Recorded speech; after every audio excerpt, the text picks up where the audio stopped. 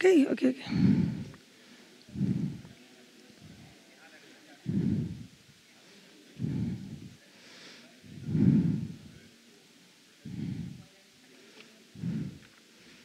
So, I start? Okay. Good morning, good afternoon to all.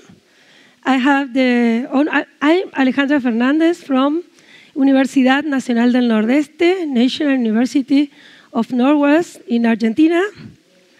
I have the honor to present this panel of workshop Dialogical Space and the Challenges of Technology. For his purpose, we are accompanied by Specialist Ibrahim, Dr. Philip, Dr. Jela,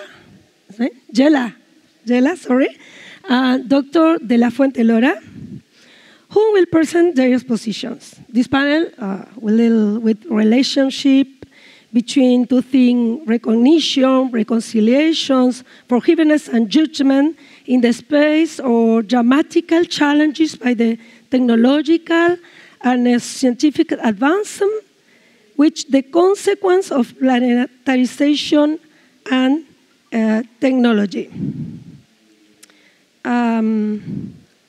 So, in first time,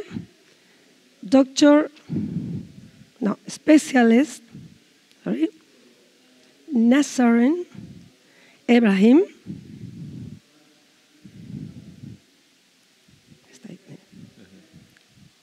Nassarin Ibrahim is founder and CEO, NAS Consulting International. He's a communication and technology specialist, consultant to diverse industries over last 15 years on online and corporate communication and marketing in the Southern African region. Her clients have been predominantly within the technology, education, agriculture, and retail space. As a representative on the board of the Minara Chamber of Commerce, Nassarin is active in the South African business community, mentoring young entrepreneurs and driving technology education programs. Your theme is kindness of AI. Yes?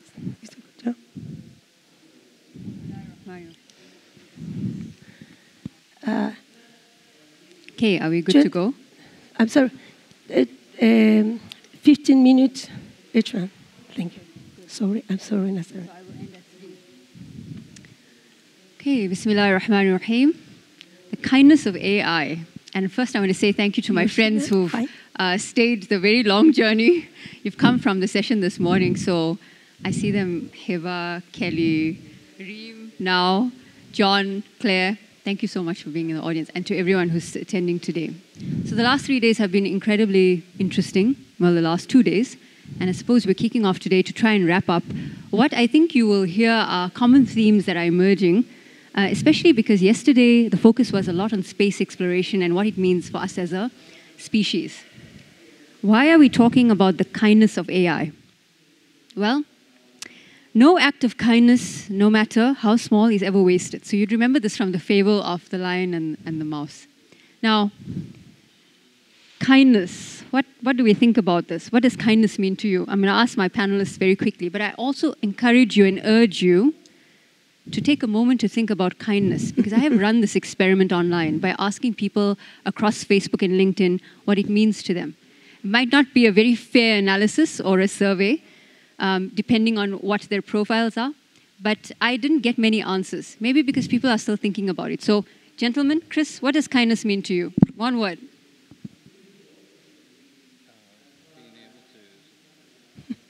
Something. It just means listening. Listening. Listening. Kindness. Smain. Yes. What does kindness mean to you? What? I didn't hear. Kindness. What does it mean to you? One word. Kindness. Yes. This is a live experiment in terms of getting a sense of what kindness means to people. So listening, what does it mean to you? One word. Feeling. Feeling. Gerardo. Sense. Sense. And the lovely lady, Alejandra. Future. Future. Kindness. So what does kindness mean to you? Now, in understanding this, there's two words here, right? Okay. Kindness and AI. And language is such an important thing. It's such a particular thing. I think in the last couple of sessions across the days, we understand what language means in terms of communicating, understanding, picking up references, inferences. So kindness. Why would we talk about these things in a connected manner? They are also referred to sometimes as the ethics or the virtue or the compassion of kindness. When you think about technology, these terms are mentioned, but at the fringes of what the builds might look like.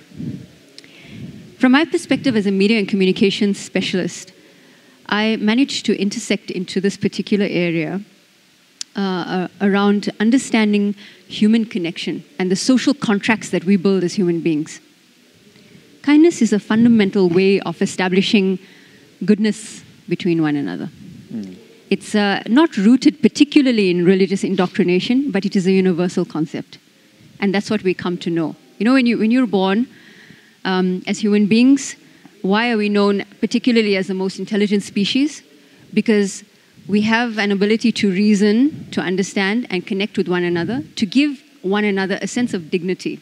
That's, I think, at the base level of what you want to understand by kindness.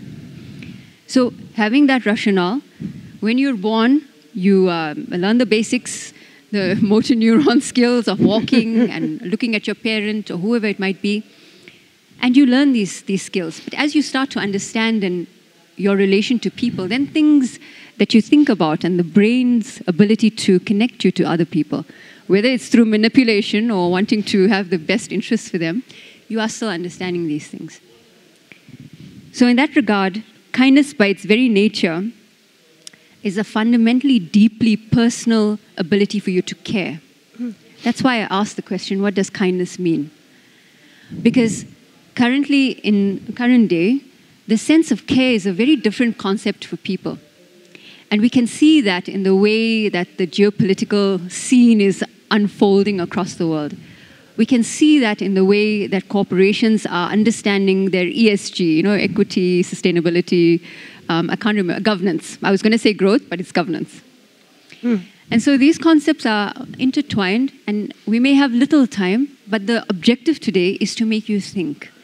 My role as a media and comms specialist, but also as an AI ethics practitioner, is to establish the conversation around kindness, because I do believe that it's not very well interrogated. I think we might be afraid by our potential to care at some point.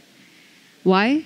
The level of trust in the world at the moment, across the board, whether it's corporations and particularly technology businesses, is not high.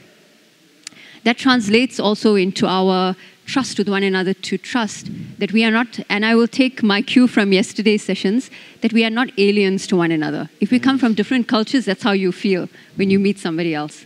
We have to just look at the refugee crisis across the world to understand that concept. So kindness, please, I always urge you, understand your level of kindness. Now, I also speak about kindness from the perspective of being a Muslim woman. The icon that I hold to a level of what I do in my life, the Prophet Muhammad sallallahu alaihi wasallam, peace be upon him, and he said, every act of kindness is charity. Before I move on to the AI component of this subject, charity is not merely to enable someone in a practical sense to get them to live. I have food, I don't have food, suddenly I have food. I don't have shelter, you give me something, I have shelter. Charity is also about enabling and constantly reinforcing the dignity of other people. And I think that is our purpose, actually. The purpose of living is to enable the dignity of others. In the African culture, I'm an African woman as well, from the African continent, and I'm pleased that we have another African representative. Ubuntu is a concept in the African philosophy about I am because you are. And I suppose from a religious perspective, no matter where we come from, the idea of I am, therefore you are, is centrally or universally rooted. It is part of that. So understanding the humanness of why we exist, to enable the dignity of others is key to understanding that. Now, why does this matter in the world of AI? Because if you look at the way machines are trained, and you've got large language models, you have robots that need some kind of training or data. Just to put it at a very simple level, the training that you're looking at, when you think about language specifically, so think about language. I'm speaking English. There are multiple tongues here on stage, in the audience. Whether our languages are gendered or not, that's also another dynamic around it. So we communicate with one another. Language, in its spoken format and written format, provides a certain sentiment of what you want to do. Now, added to that sentiment is also expression. So when we talk to one another, that's why I hate WhatsApp. My God, sometimes when you send a WhatsApp message and then you get that blue tick syndrome, you don't know if the other person's upset with you or what's happening. So you got to get it together, right? And then I'm like, let me pick up the phone. Excuse me, this is not what I meant. I'm actually, yeah. So sentiment is an incredibly interesting concept. The facial recognition that you have, facial recognition systems, are trying to capture what? Yes, of course, it's the basic things, gender, color, all kind of parameters associated with an outcome. But expression paired with speaking the language, what are you trying to convey? That whole delivery in a matter of seconds is able to have an outcome. Now, when machines are trained to do that, can they enable, and I think, John, you spoke about this very well yesterday when you brought up the concept of wisdom, and that really connected or tied my subject today around the wisdom of AI. Because wisdom, as a human being, in a matter of seconds, what's the smallest unit a second that you can get within a second? In that kind of unit, and you would know, in that kind of unit, my brain can compute, everyone's brain here can compute a number of varying emotions. I can go from sad to angry to happy to whatever. Particularly, I know it's a woman thing, but men will identify this as well. That we can do that, and if machines have to learn that, how are they understanding this sense of what makes us fundamentally human? Now, the case of Twitter this morning on CNN, massive headline saying, that the hate speech has increased fundamentally, our research has found, since Elon Musk has taken over. Unfortunate but true. He's a free speech absolutionist, as he calls himself. Free speech is, of course, a different subject. But again, it ties to language. Speech, language, written, spoken, expression, multiple languages. A Japanese gentleman was sitting next to me on the flight here from Durban to Dubai. And he explained to me the structure of the Japanese language, which I found very interesting. I didn't know this before. As I head to wrap up my talk, the Japanese language has 3 parts: hiragana, katakana, and kanji. And kanji, I think, is the more difficult of the 3 sets. It's a script that's based off the Chinese script because it's picture-based. But hiragana and katakana are more sound-based syllables. And they form a very interesting part of how the Japanese language is then put together. Why am I telling you this? I'm telling you this just to give you just very quick snippets or insights into the ability for us to communicate, which is the core fundamental of being a human being. That ability for us then to see ourselves as we see someone else. Spoken and unspoken communication that can transition into kindness.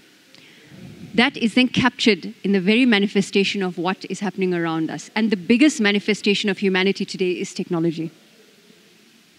If we want to make a change in the world, which we all do, I'm not talking now, I'm not giving a Miss World kind of speech here at the end or answering a Miss World question. I want world peace. I do want world peace, by the way. But I think fundamental for us to keep interrogating what care means to us at a fundamental level, at a human level. Because if I walk out of this room and I allow someone to walk out of the door before I do, that says something about my level of care. If I allow an older woman or older man to take my seat on the bus, that indicates a level of care. Now, if we're transitioning that into the systems that serve us as human beings while we increase our own wisdom, how do we allow kindness to transition or manifest into that? And I will end on this point to say, as I know that I am at the end of my time now, I will end on this point to say that, you know, Oprah always runs her Super Soul Sundays, and she says, what do I know for sure? And then she says, I know for sure. So I know for sure that in this fast changing world and at the pace that we have, that is unbelievable, incredible, the pace of change that's driven by a technological capacity that we can't even imagine in the years to come. What I do know for sure is that, and as Maya Angelou said, which I think is attributed to her, they may never forget what you said, they may forget what you said, but they will never forget how you made them feel. And how you make someone feel, friends, is why kindness in AI is so important, because it is ultimately the biggest manifestation of who we are as a humanity. Thank you. Thank you. Thank you. Thank you.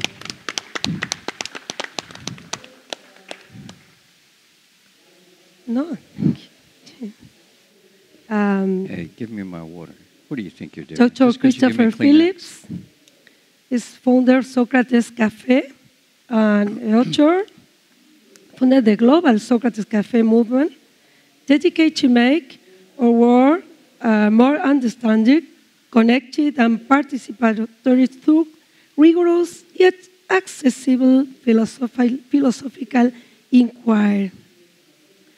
And in addition to many scholarly essays, Dr. Phillips has authored multiple general interesting books translated into many languages, include Arabic, include the Claim International bestsellers, Socrates Café, A Fresh Taste of Philosophy, Six Questions of Socrates, as well as Socrates in Love, a Child, a Third, his popular series of philosophical children's books include Philosophers Club and Day of Why. Thank you. Your theme is the space of time. Is correct? Thank you. All right, thank you so much. I have to say before I get started on anything, I have to give great thanks to my wife and partner and everything. I get all the credit, but she developed this beautiful slide presentation for me, my wife, Cecilia Chapa Phillips. And we met. How many of you have heard of Socrates Cafe? Has anybody, or am I just a legend in my own mind? Yeah, okay, one. Oh, so that's pretty good, too. I'll take two.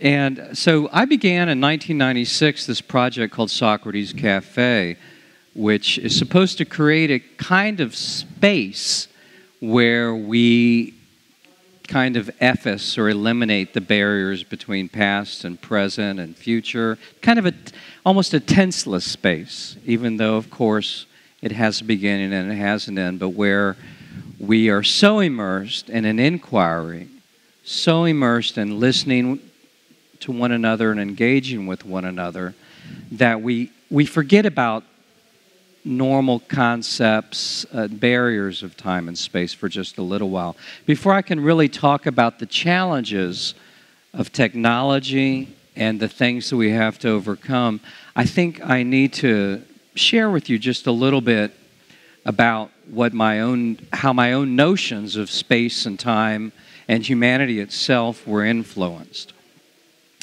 Now, during the pandemic, we began holding Socrates Cafes, which are explorations using a version of the Socratic method, which I came to call the Socrates Cafe method, just to distinguish it from other viable versions of the Socratic method, as a way to just explore timely and timeless questions without feeling like we had to arrive at a final destination. During the pandemic, we began holding for the first time dialogues on platforms like Zoom, which was fascinating because we have about 500 Socrates Cafe groups now around the globe. If you go to our nonprofit website at socratescafe.com, you can get information about that. And so it was fabulous. If it hadn't been for the pandemic, I would never have even thought of this sort of serendipitous stumbling of holding dialogues on Zoom, even though it seems like a common sense notion. To me, it wasn't. It was all about getting together face to face, But even the notion of getting together face-to-face was something that I did try from the very first years I began Socrates Cafe in 1996 to replicate on other platforms, whatever was available at the time. And that was almost 27 years ago. Things like Zoom didn't exist at the time, much less group gatherings.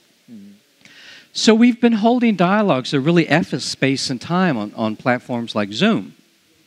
We have had people in this particular panel, we have one whole classroom from Fort Worth, Texas taking part.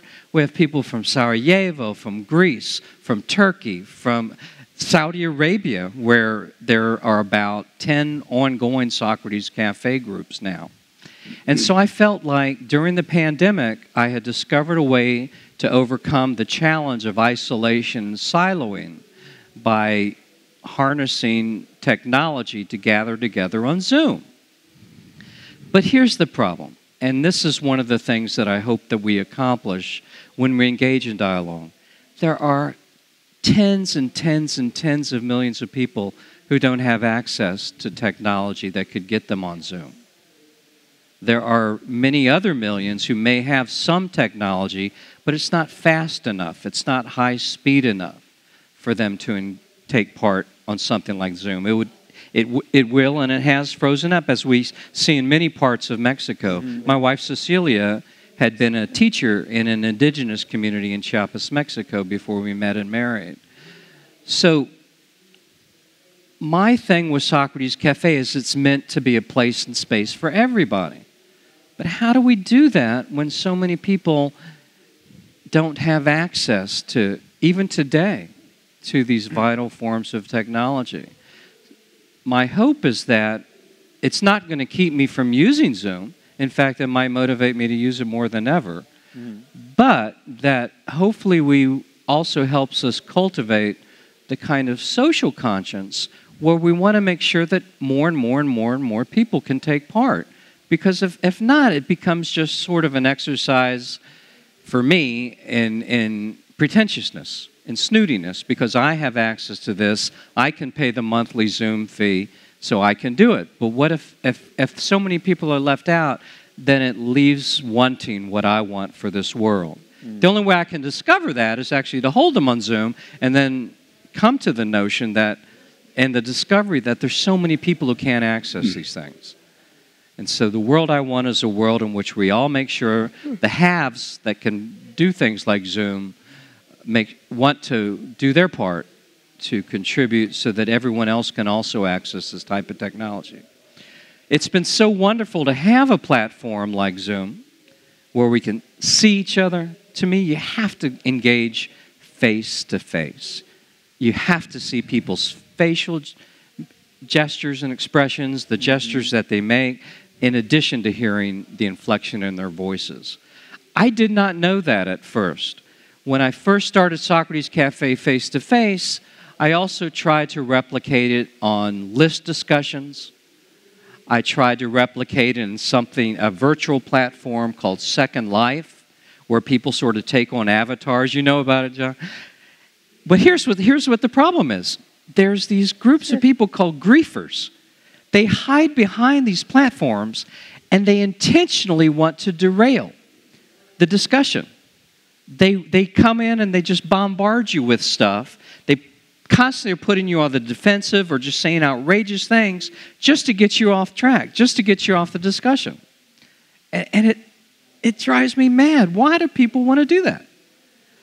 The same thing happens with Zoom. I wanted to have global Socrates cafes that are totally open to the public. So I would put on Twitter what the Zoom access code was. And lo and behold, people would come and bombard the site with pornography. And I was aghast because there were young people taking part. And once they all come on, there's these groups. Once they start bombarding it, you have to just turn it off. So there's this entire, what I would call almost a separate species that gets their jollies off of making sure that you can't use a platform like Zoom for the reasons that you want. That you can't use it because you can't, you have to have this element of trust in order to have a kind of human encounter on a platform where we see each other. But if it's really going to be open to the public, then you need to give public access to it. But if there's members of the public who are going to use it with a specific purpose of derailing your discourse, then it's all for naught. So very reluctantly, I had to keep the passcode secret, and that people have to go through various steps before they can sign on. List discussions also presented another host of problems. And once again, I wanted to include people who may not be able to read or write, but still have brilliant thoughts.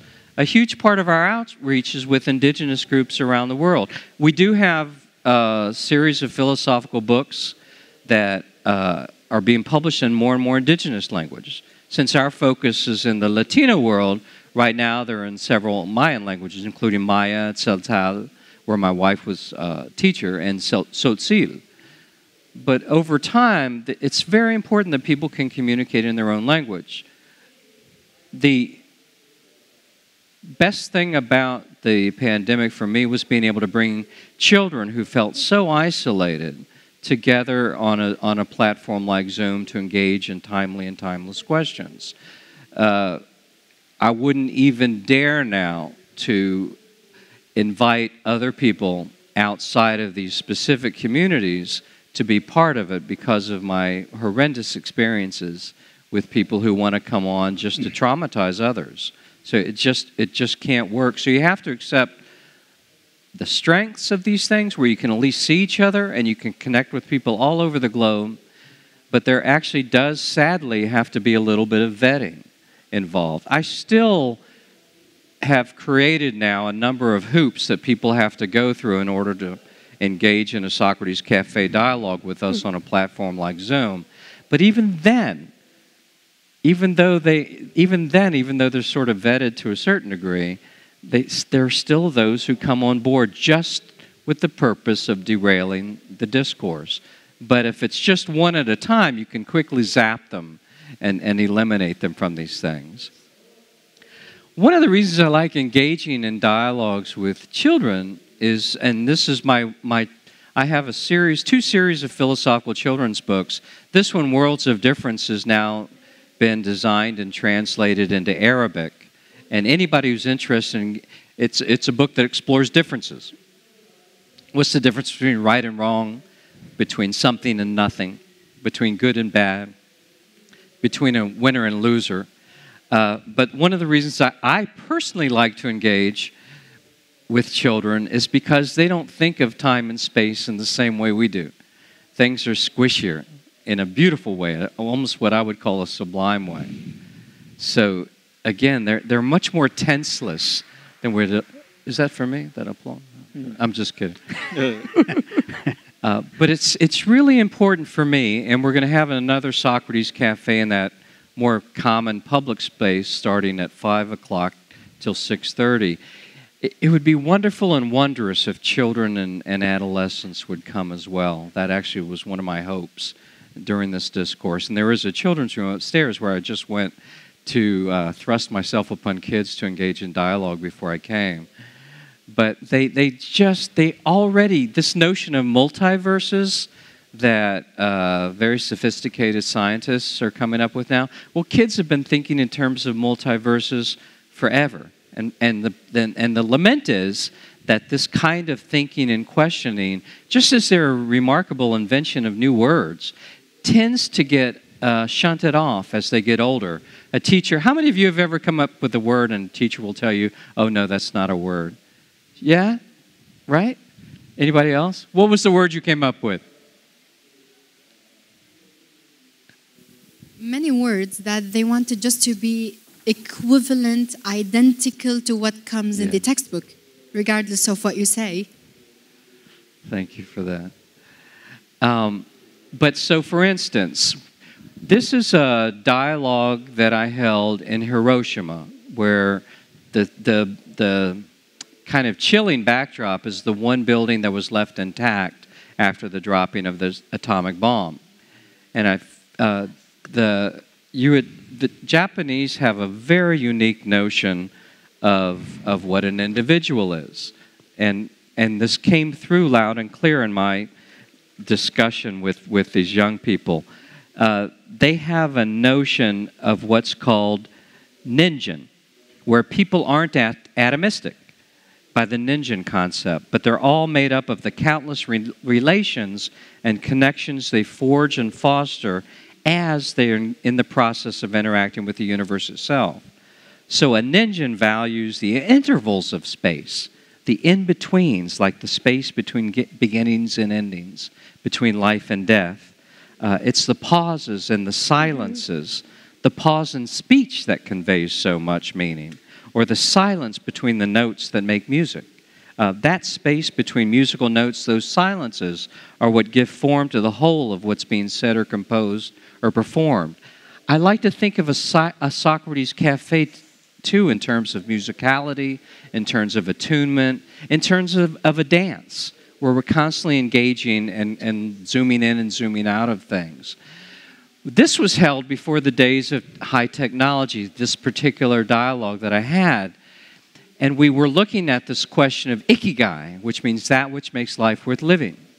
And at first we started off with a group of adults in the corner. That we had all just come out of the Peace Museum in Hiroshima, Japan, and we were looking at this notion of what is your ikigai, what makes life worth living.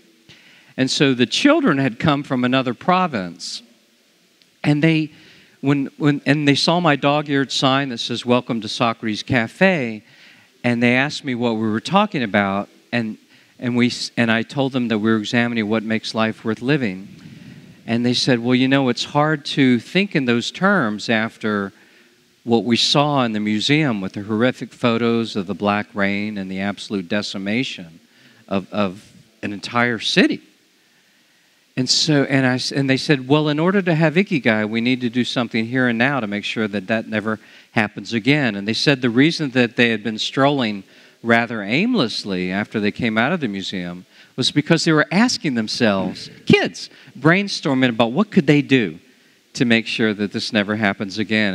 And the light bulb for them was they were going to develop a chain letter. And they were going to send it and get... Their goal was to get tens of millions of people to sign on, so that, because these were the days before technology like Zoom or anything like that. It wasn't even, or even Skype or something like that.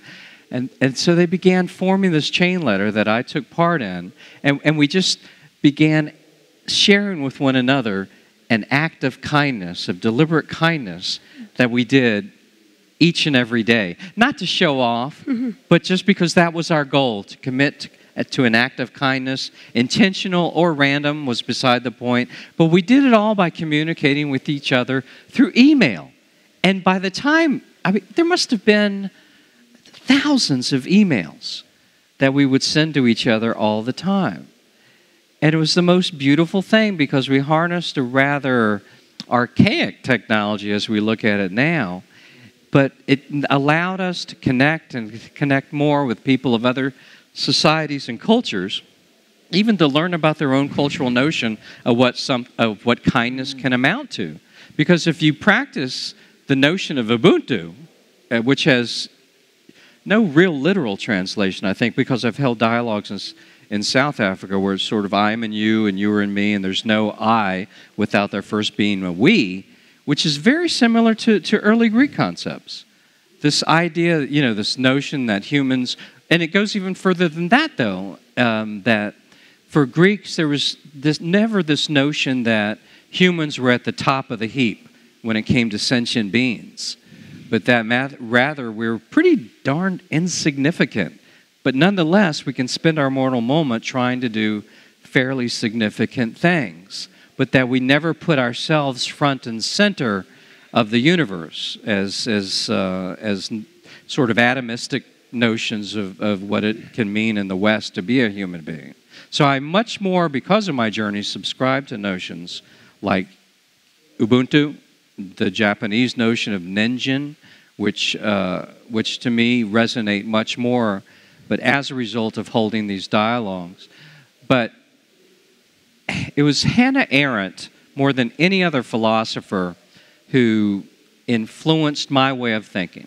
So even if I fail madly, and I often do, I often fall flat on my face as I experiment with new ways of engaging people in dialogue, and I'm very open to harnessing new forms, and I'm very sad that I can't make these dialogues online fully public, because there's just people who, for whatever reason, get great levels of satisfaction from derailing these heartfelt attempts to connect people.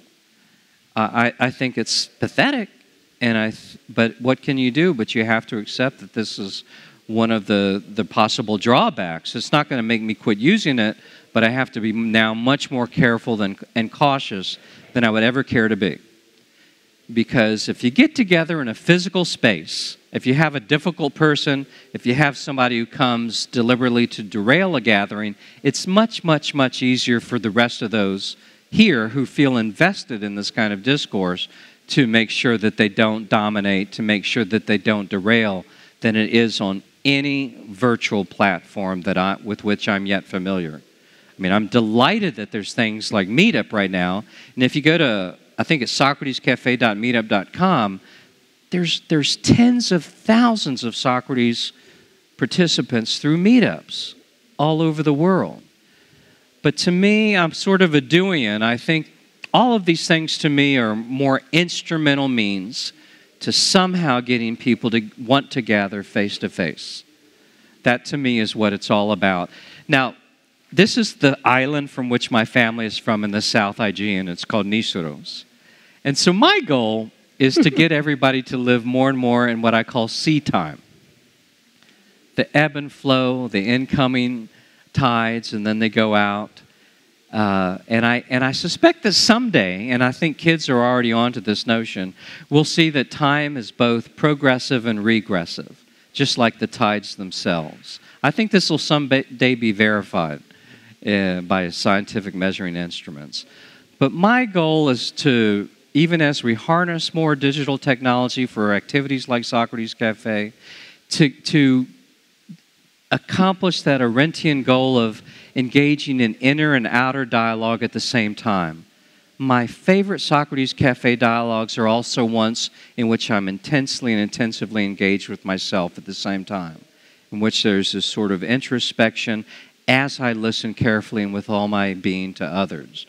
But so any kind of technology that I try to harness, the notion of Habermas's public sphere, where we're private people gathering in public places, is all about somehow engaging in a kind of interior discourse with myself that helps me achieve what I have on my tattoo, these Greek notions, this really Greek notion of arete, that of becoming a more excellent all-rounder, where I'm constantly chipping away at epistemological divides between people. So, but I've been on a 27-year-long journey now of taking any form of technology that exists and trying to channel it into Socrates Cafe topic activities that can connect us in a world in which more and more people seem to be intent on derailing it. But so the journey continues. This is a picture of my mentor, Matthew Lipman, who is the founder of Philosophy for Children program. And the reason that he was able to find this thing is because he respected children and knew that they think in terms of time and space that are so foreign and alien to children that he wanted opportunities early and often to engage with them. But for me, technology is just an instrumental sort of doing means to engage further with people, but never to allow any platform to be a monopoly, and ultimately to somehow get us back together to engage with one another face to face. That's the Socrates Cafe way, and I hope some of you will take part in the one after this session. Thank you so much. Thank you very much. And we want to Professor Smain Jela, a Doctor of Science in International Relations from the Department of International Studies, University of Algiers 3. He was formerly an assistant professor at the University of Hasiba Ben Bouale, chief where he taught geopolitics, analysis of world politics, and theory of international relations. Your theme is understanding techniques and existence in a post-human condition. Thank you. Hello, everyone. So, in my subject, I will talk about the relationships between techniques and human existence, but in respecting my field of international relations and geopolitics. So, I titled my subject as Robots, Armies, and Geotechniques, Understanding Technical and Existence in a Post-Human Condition. My presentation will be in Arabic, but I quickly wrote morning a small abstract, a short abstract. I will read this abstract, but we will discuss my presentation in Arabic. I do it under the pressure of time. So, the purpose of this study is to investigate relationship between knowledge and advanced technical discoveries with the experience of human existence based on the philosophy of sociology. Meanwhile, it discusses the relationship between human beings and things, especially his interaction with smart machines, high technologies, and scientific knowledge in a way that these things will be understood within a social relational systems, and they will be defined as cultural entities, not as a purely technical object. So, the main question here is, how do we explain the existential interaction of human actor with things and technologies in a post-human and post-industrial era? To answer this question, the study takes as explanatory example the interaction of soldiers with the smart military technologies and machines through the theory of actor network theory, developed by eminent sociologist Bruno Latour in the field of sociology of knowledge and technology, in our aim to understand the sociology of human and non-human actors. سأقدم مداخلة باللغة العربية. بداية هي تتساءل عن علاقة الإنسان بالتقنية وكيف نفهم هذه العلاقة من حيث التأثير على وجوده البشري، هذا من جهة. وكمثال لعلاقة الإنسان بالتقنية حاولت أن أختار كنموذج هو العسكري المعزز، أو ما يسمى بالفرنسية لو سولدير أوغمونتي، معزز بالتقنية. وكذلك حاولت أن أخذ الروبوت العسكري. وبصفتي درست مادة الجيوبوليتيك لمدة 7 سنوات في الجامعة الجزائرية. الآن أشهد التحولات من الجيوبوليتيك القائمة على الأرض والماء والبحر والجو وما إلى ذلك إلى ميادين جديدة للتنافس الدولي وللتنافس البشري، وكذلك إن صح التعبير للعوالم الجديدة التي يمكن أن يوجد فيها هذا الإنسان، والتي هي عوامل ما بعد بشرية. وبالتالي هذه العوالم ما بعد بشرية نحن مضطرون للدخول إليها، أو نحن من نصنعها ونتعامل معها، أو نخلقها ونتعامل معها. في ذات الصدد حاولت أن أخذ لفهم هذا الموضوع علاقة العسكري بوصفه ينتج عالما اجتماعيا مع الأشياء. لم أجد، تقريبا بحثت عن كذا منظرين، إلا ما ساعدني في تبرير هذا التوجه سوى نظريات برونو لاتور الذي هو عالم اجتماع فرنسي مشهور، وللأسف لم يأخذ. ولد في 1947، توفي أكتوبر الماضي 2022. ترك مجموعة من الكتب في ميدان فلسفة الفعل الاجتماعي، في ميدان إبستيمولوجيا العلوم. أعاد بالكامل دراسة إبستيمولوجيا العلوم، وخرج عن المدارس الكلاسيكية الموروثة منذ عصر دوركايم ومنذ عصر الوضعية ومنذ عصر الكانطية وما إلى ذلك. وبالتالي أهمية لاتور الذي تحول فيما بعد إلى مدافع عن البيئة، حتى كتابه الأخير كان عن البيئة. وللأسف برونو لاتور هو درس في الولايات المتحدة الأمريكية حوالي 47 كتاب كلها باللغة الإنجليزية، وحتى كتابه الأساسي كتب بالإنجليزية وترجم إلى الفرنسية رغم أنه فرنسي. هو غير معروف بالشكل المطلوب في فرنسا، ولكن في العالم العربي مجهول تماما. فيه ورقة لباحثة تونسية عملت قراءة كتاب. أنا حاليا أشتغل على تقديمه في ميدان إبستيمولوجيا العلوم أو علم اجتماع العلوم في العالم العربي، وهذا هو كتابه الأساسي ريفير شونجي دو لا سوسيتي، بمعنى إعادة تشكيل الاجتماعي.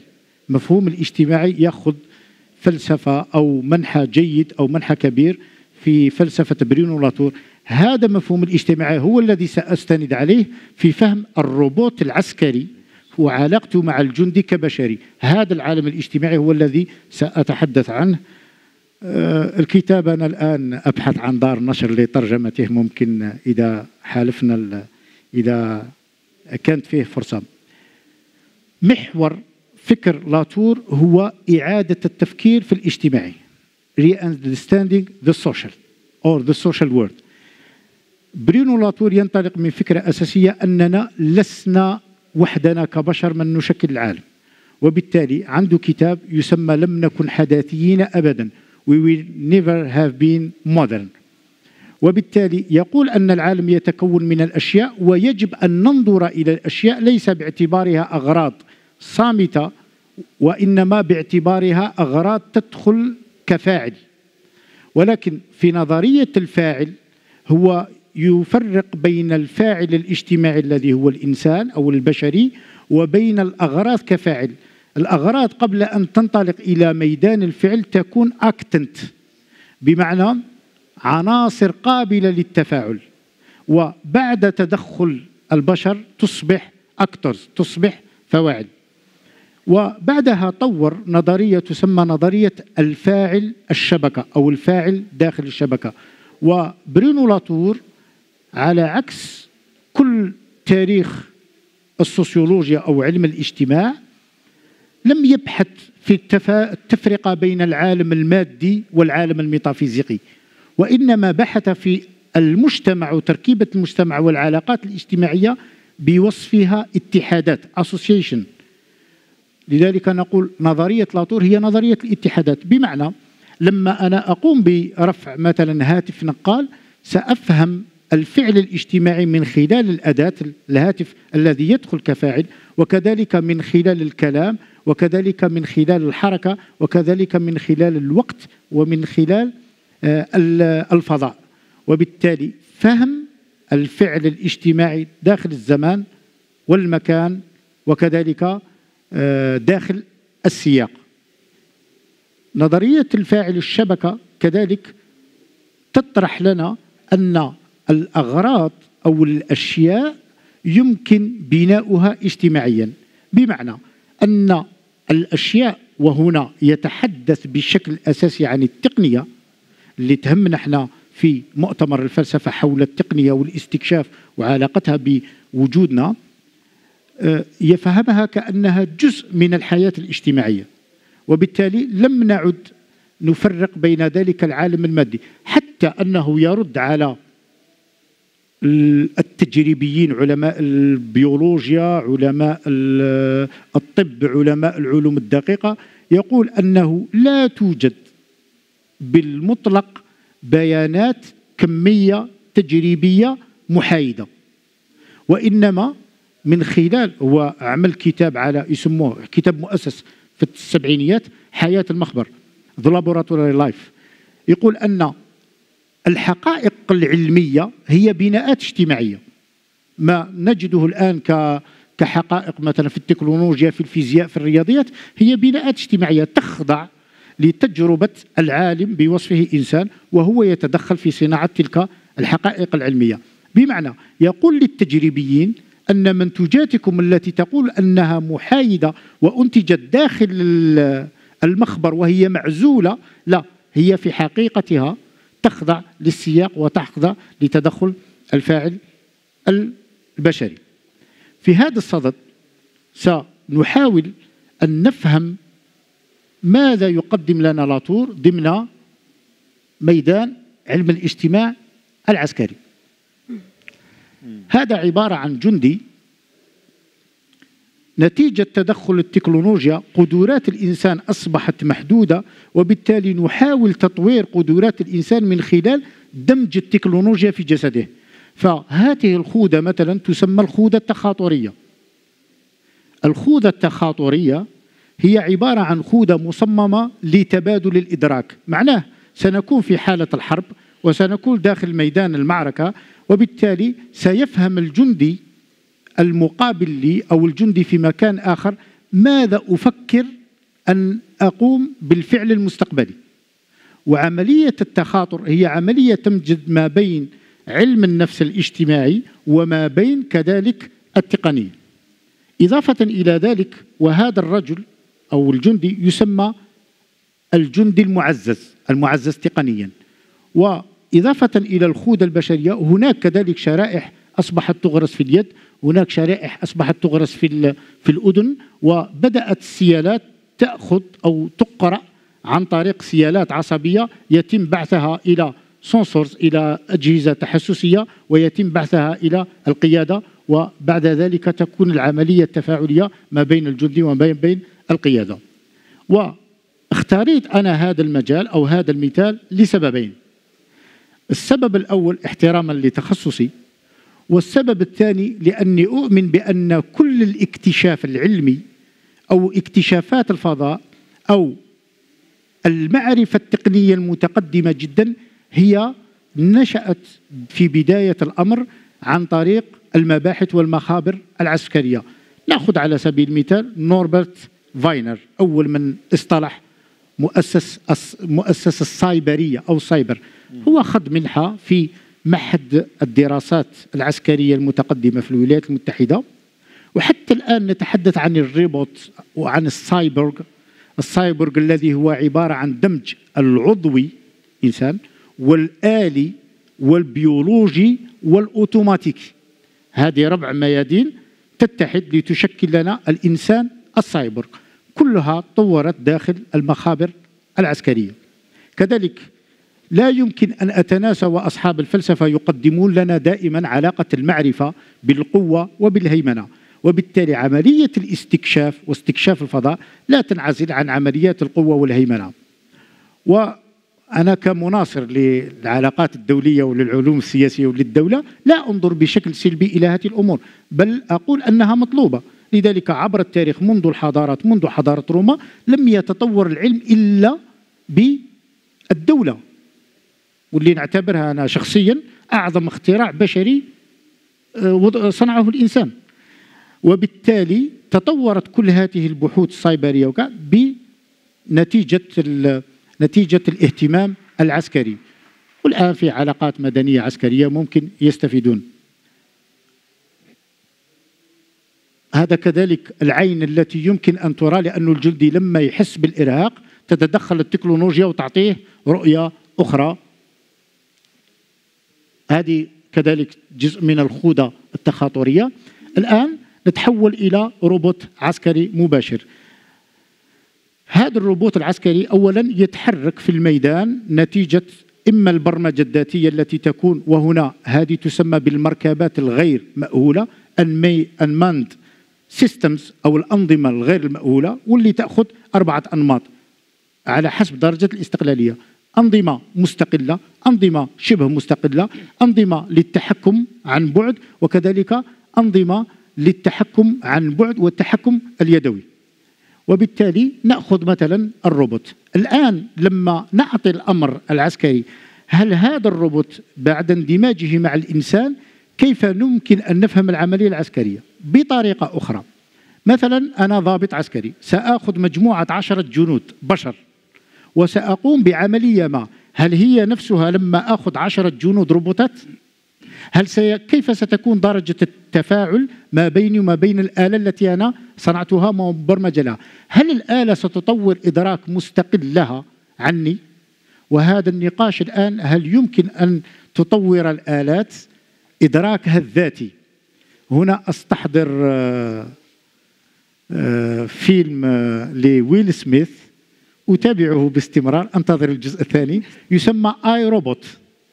والفيلم يطرح نقطة مهمة، أنه لما يغرق ولد ويل سميث في البحر عن طريق السيارة، يطلب منه البشري أن ينقذ طفله في البحر بغمزة العين، ولكن الروبوت لا يفهم غمزة العين، وبالتالي سيذهب مباشرة وينقذ الأب الذي كان أمامه ويترك الطفل يغرق، وبالتالي الروبوت لن يطور إدراكا نستطيع معه. ولكن وفق برونو لاتور هو يفهم هذا الفعل الاجتماعي، مثلا عملية عسكرية، مثلا أمر، يفهم هذا الفعل الاجتماعي من على أنه فعل مؤسس بشريا، بمعنى على أنه فعل ينتمي إلى عالم البشر.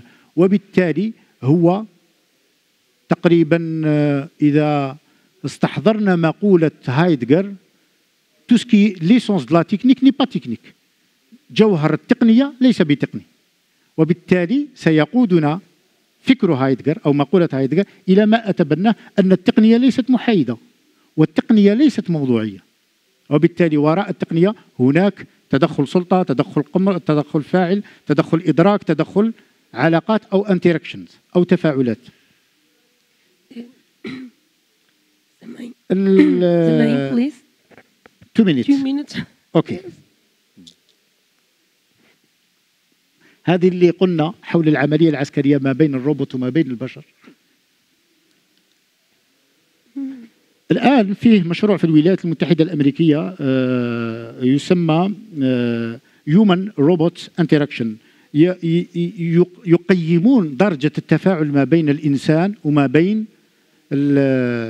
البشر، وهناك اختلافات في الفعل الاجتماعي مع الأداة أو مع الشيء، أن التجربة لما تتكرر عند فواعل مختلفة فستكون النتائج مختلفة. وبالتالي ما نستطيع الختام به، ممكن أن أقرأ كلمة رائعة لبرونو لاتور يقول qu'est-ce qui plaît dans l'action technique، سأترجم le temps l'espace le type d'actant. يقول هو يقدم نظرية لو بلي اللي هي عبارة عن الثنية أو الطية، فولدينج الثنية أو الطية. يقول أن داخل فعل التقنية هناك في الداخل الزمان، المكان، والأكتنت، أي العنصر القابل لأن يكون فاعلا.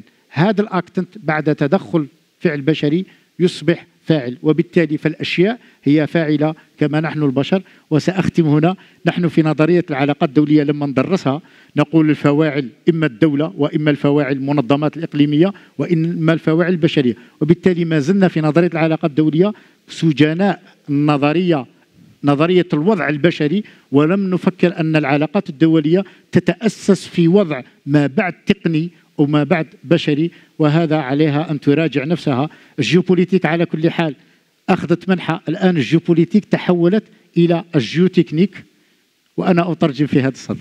شكرا. Thank you very much. The last, Dr. Gerardo de la Fuente Lora, born in Mexico, Professor de la Fuente, studied philosophy at the National Autonomous University of Mexico, Universidad Nacional Autónoma de México, institution where he obtained his PhD with honorific mention. He's currently a full-time definitive career professor at the College of Latin American Studies of the Faculty of Philosophy and Letters of the UNNE, University Autónoma of Mexico. He's a member of the National System of Research of Mexico. He was a researcher at the Ministry of Foreign Affairs of Mexico and at the Center for Interdisciplinary Research in Humanities of the UNNE. He was coordinator of the College of Philosophy of the Faculty of Philosophy and Letters of the UNNE. He's a member of the Philosophical Association of Mexico and is currently president of the Society for Phenomenology and Media. Your theme is, we need to talk about what reality is. It is. Thank you very much, Alejandra. Thank you. And thank you to the organizers, thank you for the invitation to participate here in this very, very important conference. Well, Thank you. when I was preparing my participation here, I was reading a book by Brian Greene. This is a physicist, this scientific, and in his book about the end of time, he says something that I think it's very, very important for what I'm trying to say here today. My thesis is very simple. I think that we need to talk about what reality is, especially because the new technologies produce a peculiar dissociation in our senses. And I think this quote by Brian Greene shows especially clear the way I'm thinking about it. I quote, says Brian Greene, he says, clips from films run in reverse are amusing for the very reason that what see projected differs so thoroughly from anything we experience. That's a quote. Again, clips from films run in reverse are amusing for the very reason that what we see projected differs so thoroughly from anything we experience. So when we see a film run in reverse, going back, we see things very strange. We see a glass that is broken in the floor, but now in the film, he's returning for the original place. But what is very interesting in the quote by Greene, by this scientist, is that he says a paradox. He says, we are amused by the return of the glass because that is something that we never experienced. But we are seeing right now the glass come again to the first position. We are experiencing the glass going back to the first position. But the scientist says we never experienced that. And that's a paradox. What is the reality of the image we are seeing now of the glass who is returning back to the beginning? I think this effect is produced by all the technologies that construct in the image field. We don't know exactly what is the status of reality of that images, but that images forms part of our experience, but we don't know exactly what part they took. I will give you an example. I think that one of the main reasons because we are now killing the animals, extinguishing the species, the animal species, is because we, in our televisions, in the internet, in networks, we can see every day, at each hour, documentals, films, images of the animals. We never think in the ordinary life that animals is just to end his life. We never think about extinction because we always are seeing the animals. The animals are there, and they are in our everyday life. They are partners of our life. Tigers, elephants are inhabiting with us in our everyday life. So I think that if not discuss about the reality of images, we will continue to extinguishing the animals because we don't have idea of what is the difference in between images, reality, and the other experience reality. I think the only possibility to use the images in the media to prevent the extinction of the animals would be to not produce and diffuse films about the animals. Only if the films about the animals are extinguishing, we will understand that the real animals are close to the end. I think this is an extreme case of this idea I want to tell you. We don't know what the image reality is.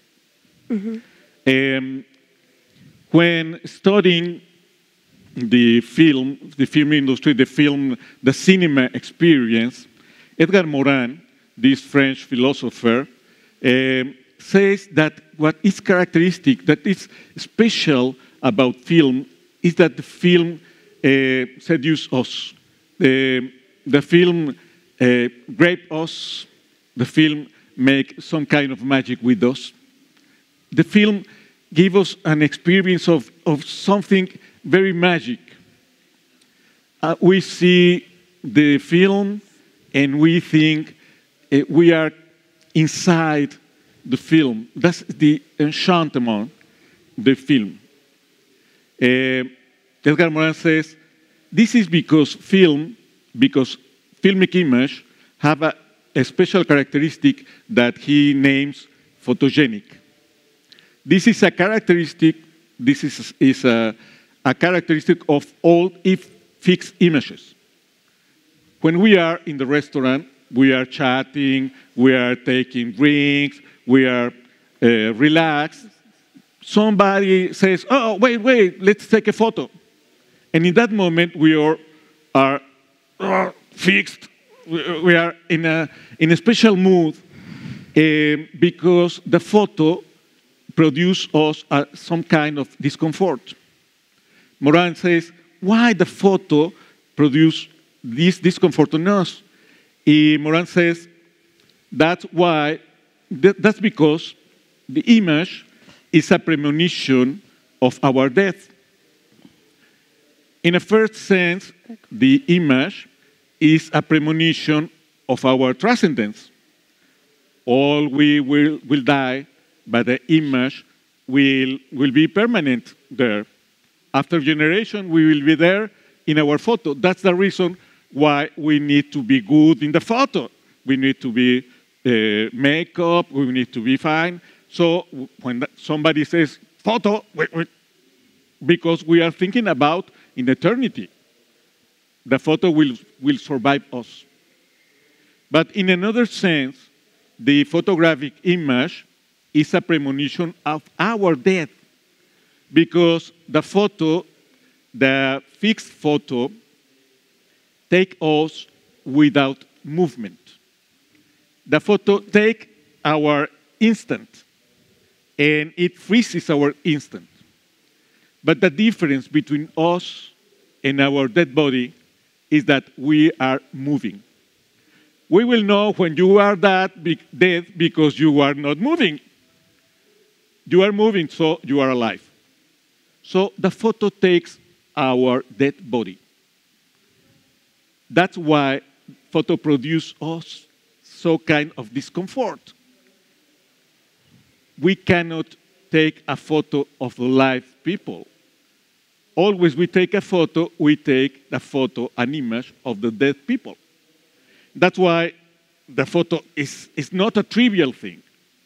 When a photo appears, so we are in danger of death, or we are reminded that we are dead, possible death.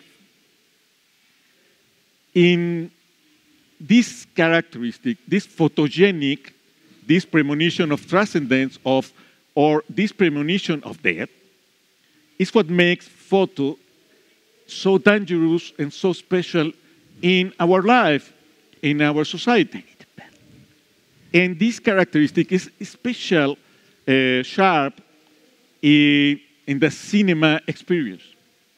Because in cinema experience, we see that death living.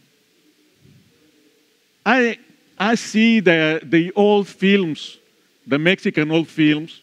Did you hear sometime about Cantinflas, take by example? the old characters, the old people who lived decades ago are now living in their images. The film shows the living dead. What are appearing in the film are the living deads. And they are moving, but they are deads. This is the strange magic of film. And we can relate this with especially with the films. We can take this in account when we analyze, especially the films about robots and the rebellion of robots. When we see the tradition of literature and cinema about the rebellion of robots, we can go from Frankenstein. There's a first age of the rebellion of robots. The first age is from Frankenstein to Robocop, passing especially over Blade Runner.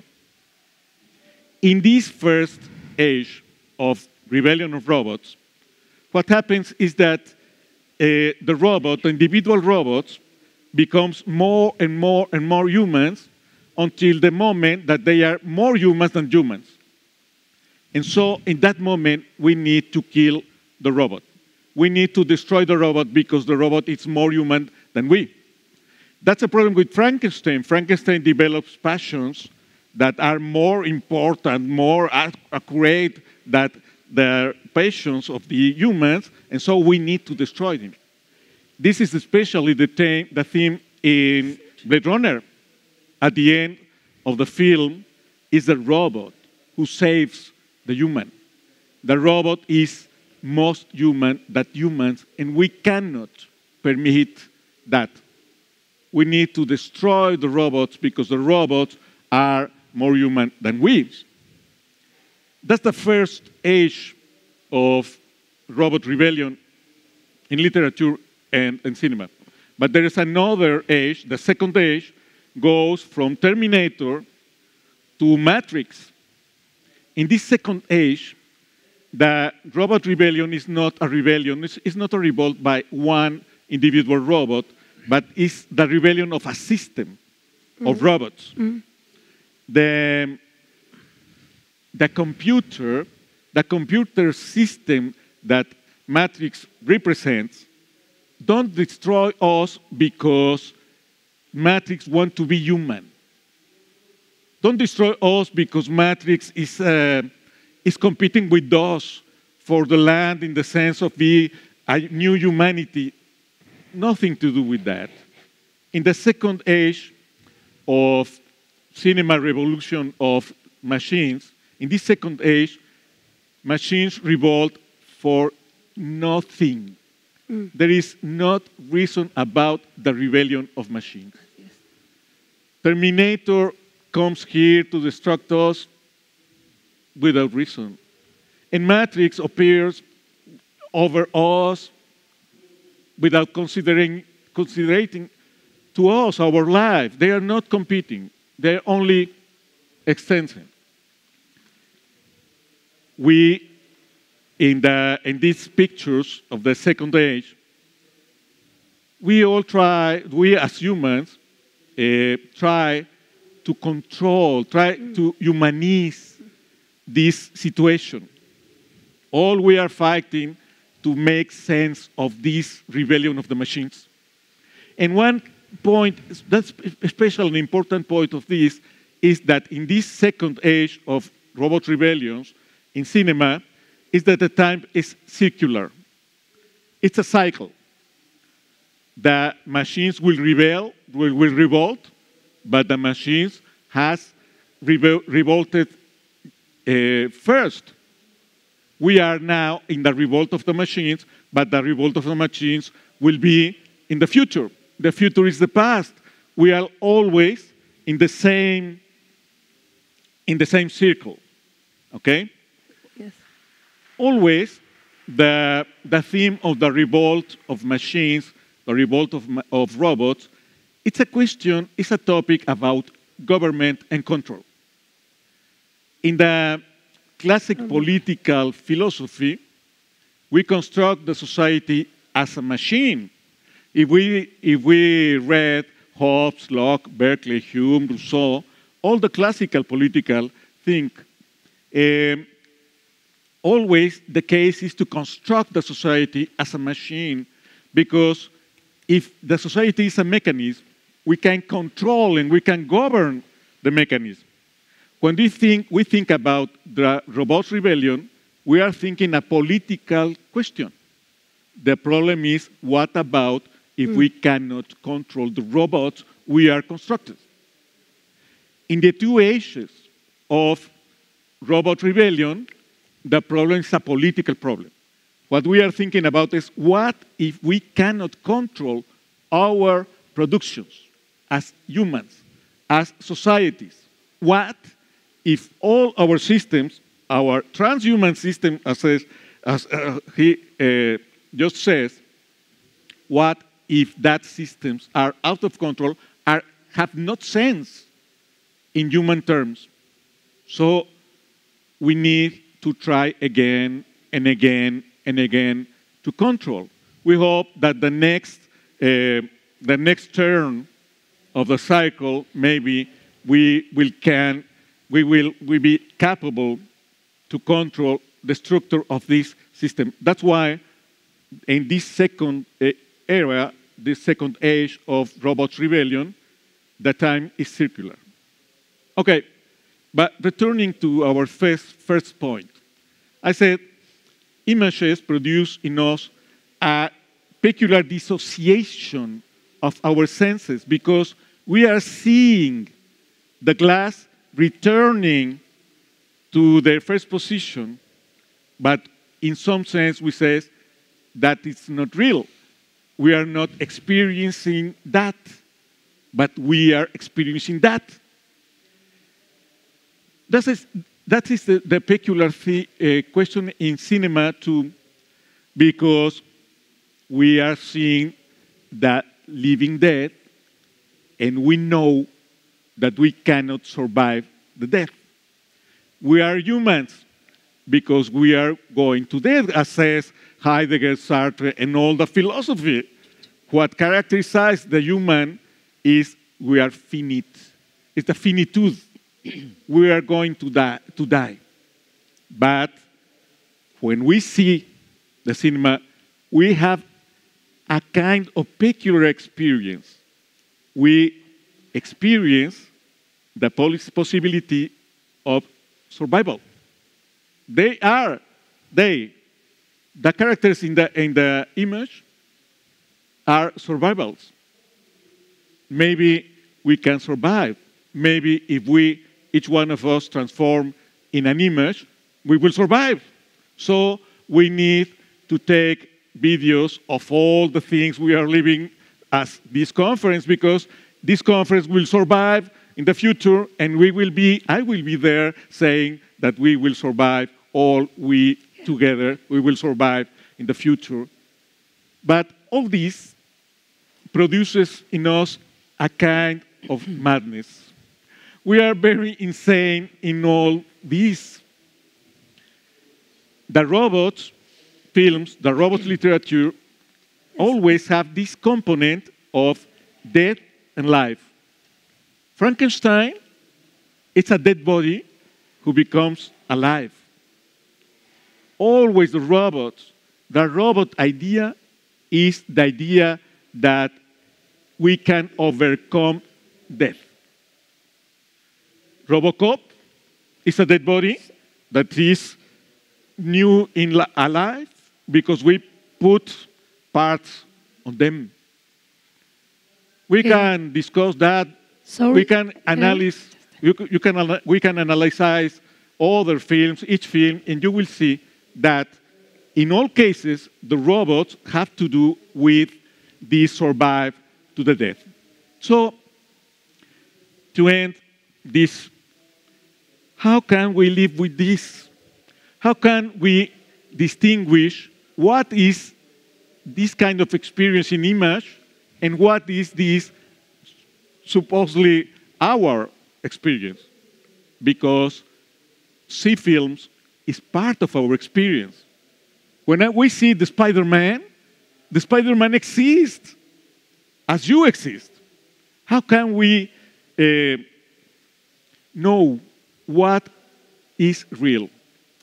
To finish, I remember this film about Nash, John Nash, who was Nobel Prize of Economics, mathematician, Nobel Prize of Economy, that was insane. Yes. And at the end of the film, Nash invites his friends to tell him in each moment if what he is seeing in this moment is real or is not real. It was the only way to control his madness. So I think we need to take that same path.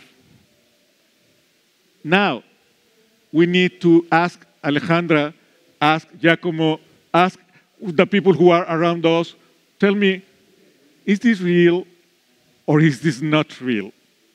Because we need the help of us.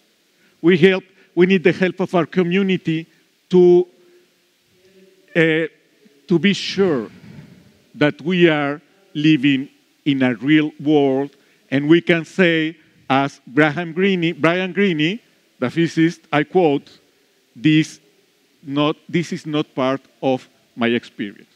Thank you. Thank you. Thank you very much.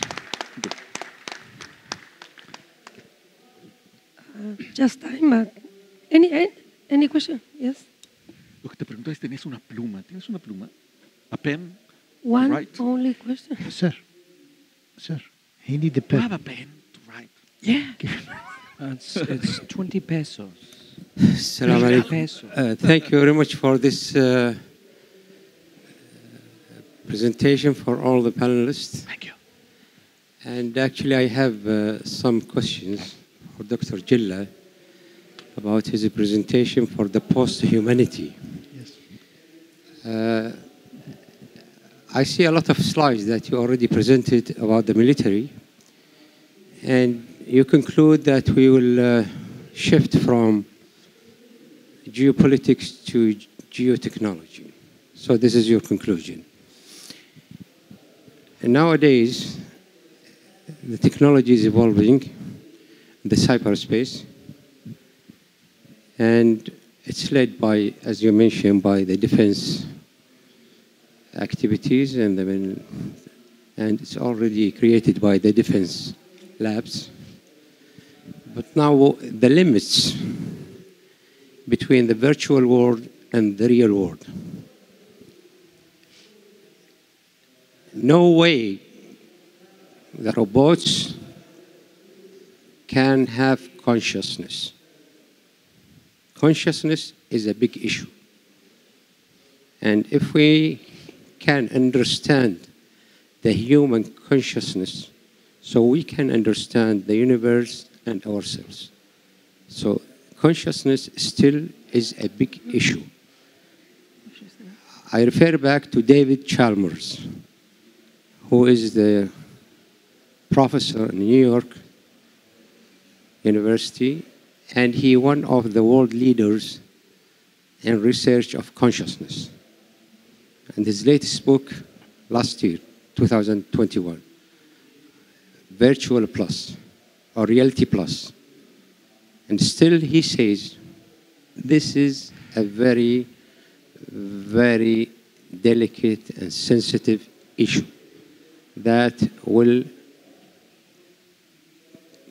differentiate between the virtual world and the real world.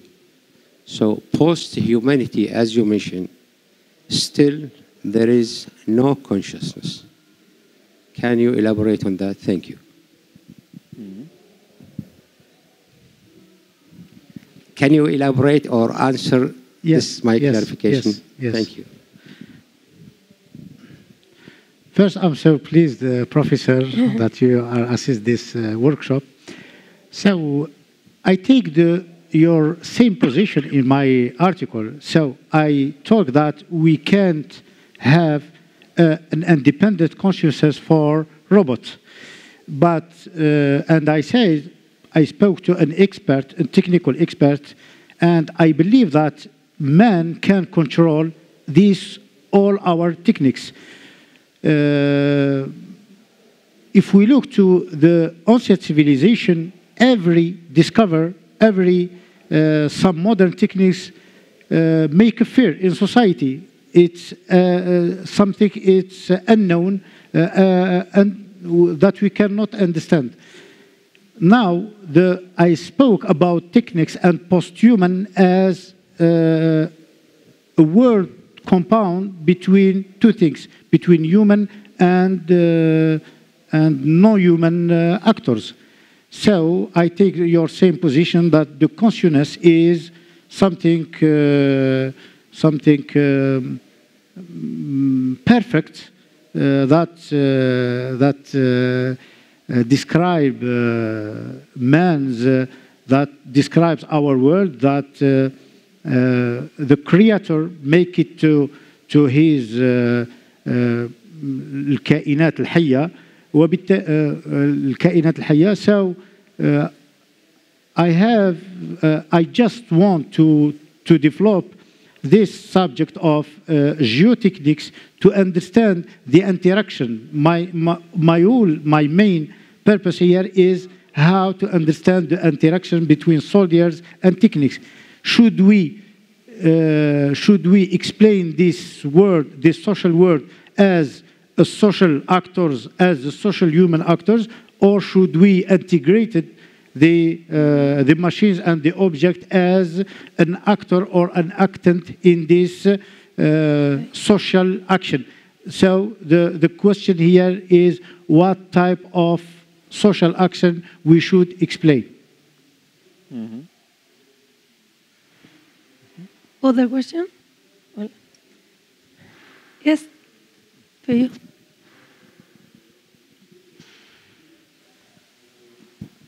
Thanks to everyone. This was a great session. But I have a specific question for Nazreen.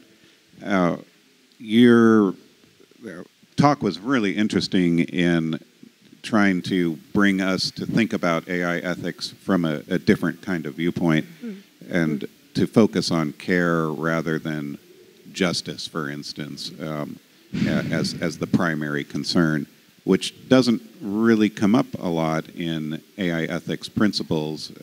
They tend to be focused on justice, privacy, these sorts of standard ethical ways of thinking about our relationship with machines.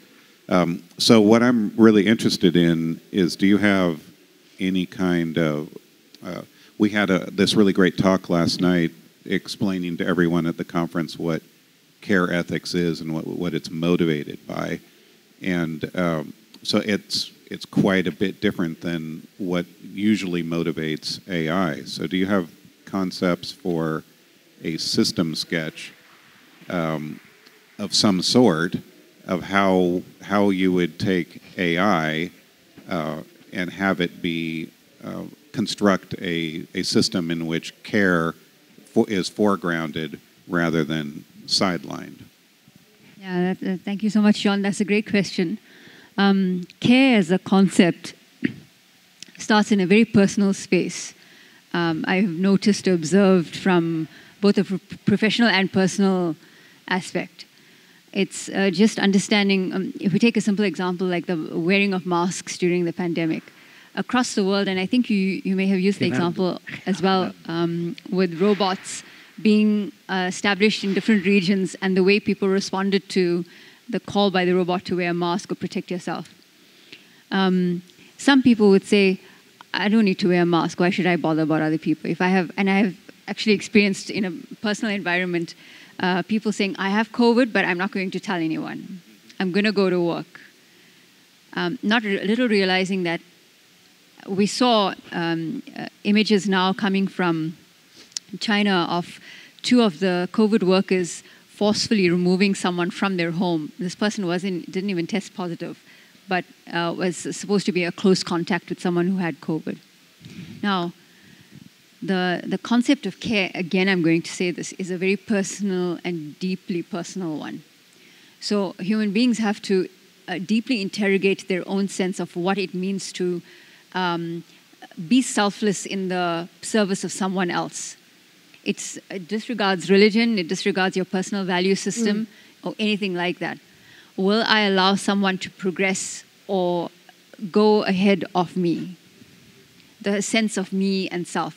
If we align that then to what it means to build out an AI system, and are there guidelines to do that, it really is about human beings coming together and saying, I put aside self-interest in the interest of others. But whether our regulation as a whole, as a concept, and you talked about the word justice, and justice is around universal principles of what it means to serve someone so that their right is enhanced or that they get their fair due. Fair due also in cultural specifics are very different. There was a case in KwaZulu-Natal where I'm from, in South Africa, in Durban. There's an area called St. Lucia. It's St. Lucia wetlands. Beautiful place. Biodiversity is very broad. And in that area, now if you know South Africa, we have a range of races, multicultural environment. But the black community there really believe that to take turtles, there's a very large turtle population, it's fine to take the turtles and you can use them for food or whatever it is. So they'll catch this animal and they'll obviously kill it and be able to do something with it. But the gentleman there, he was arrested by the authorities. And then there was a massive education program that had to be done because of the cultural reference around what it meant to assign respect to that animal and what it might be. You get the idea. So he's then gone on to a campaign to educate his own community and in sort of a kind of a trial and retribution manner to now educate the rest of the community but understand what it means from another perspective of justice. But if we come back again to an AI system, and you said this rightly so yesterday in your lecture, guidelines are written as they are in any frame of life, a framework, is to give you a sense of what could potentially be as a collective that we agree. But rules, on the other hand, I think where AI is desperately needing the softer, what we call the softer side. In a boardroom, we have sat in many boardroom discussions for everybody in this room, where C-suite executives are saying, well, I'm really worried about the bottom line. I really don't care about empathy at this point. They're not going to say it that bluntly. So it's going to be a sense of, again, let's round up the answer. How do I fundamentally as a human being understand my level of care? And if I do so distinctly, then it's going to come out in my ability to impact whatever it is, that is a positive social impact. I know we haven't answered the question, but that's really just a thought process, I suppose. Thank you. Since we want to have more time, I'm sorry. Let's go to the conclusions. For conclusions, some ideas to share with you. The common thread of the four expositions, I think, has been the ways of approaching what we call reality, direct or indirectly. That is a historical, philosophical task. Each one presented different topics, pattern, open questions, critical possibilities, and liability claims about what is said and done. Likewise, space has been present under complementary senses and implications of time, conscious, past and future support possibilities of technology as a projection of human existence or post-human existence, maybe. Philosophy is not only theory, but also critical practice. Does anyone want to add something? No, thank you very much. Can I have a question to Alejandro in short time? Yes. He described when we take a photo, we just meet like this because because the photo fix us in time and space, and still from us the movement. This operation to steal the movement, you called it photo as a death. Uh-huh. Yes. A dead body, yes. Yes. I just have another idea, if you can explain or correct to me. I think that when we take photo is a question about beauty. So we take us the photo, that this beauty, this position or situation of beauty can be eternal. In our religion we say, خلقكم في أحسن صورة. And we have another verse, a great verse, say, وخلقنا الإنسان في أحسن تقويم. That God created the man or human in the perfect form. So,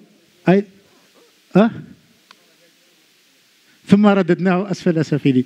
So I think that when we take photo and we share it on Facebook, on Twitter, we just add some effects just to be more beautiful. Yes. We buy iPhone 14 just that the photo becomes beautiful. I just have this idea that photo between as a diet and photo as a beauty.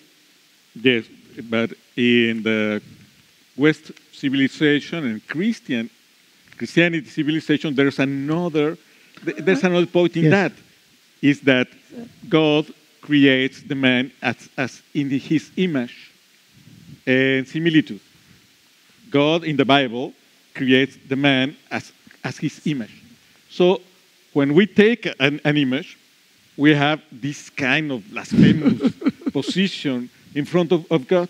This is why we need to be beauty, because God is beauty, but at the same time, we are performing an heresy because we have not the right to make images of us. The only image we can have is the image of God. He is the only photographer we can permit. Thank you.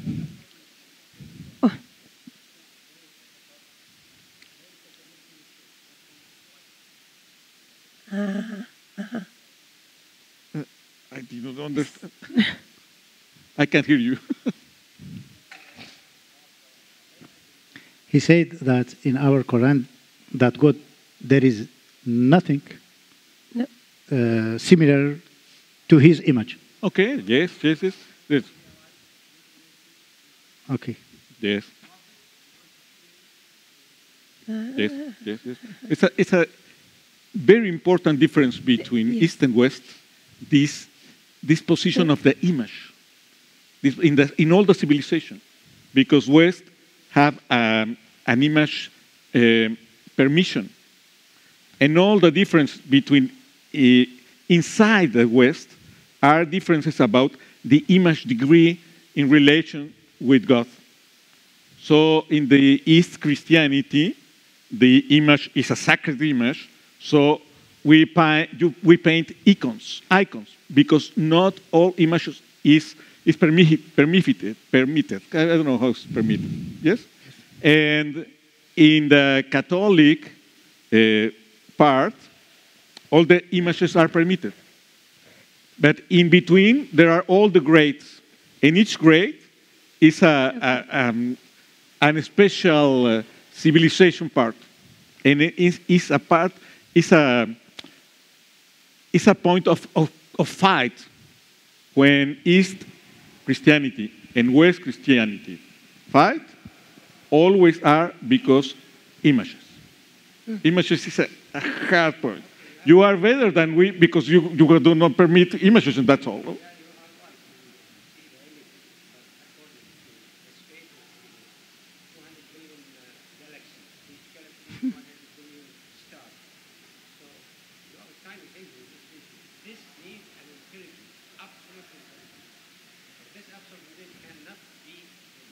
Yes, I agree with you.